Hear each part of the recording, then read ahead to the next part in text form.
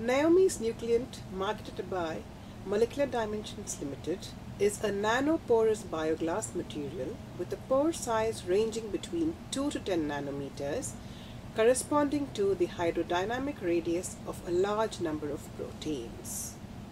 This nucleant can be introduced into those trials which you would typically seed to, be they optimization or screening trials. Naomi's nucleant is compatible with basic crystallization methods including vapor diffusion, microbatch, and counter diffusion. In this instance, I will be demonstrating using a screw cap vapor diffusion setup. So dispense your protein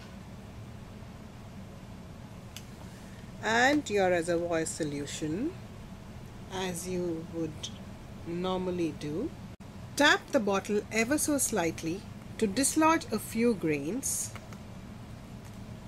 This makes it easier to pick up a single grain using a fine tip forceps or an acupuncture needle.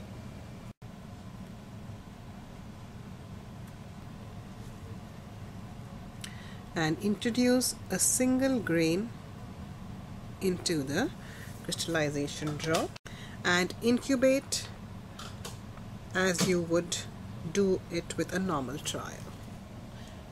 To recap, Naomi's Nucleant is a nanoporous bioglass which can be introduced into your optimization or screening trials which you would normally seed to, and is compatible with the basic crystallization methods. Good luck with your crystallization trials.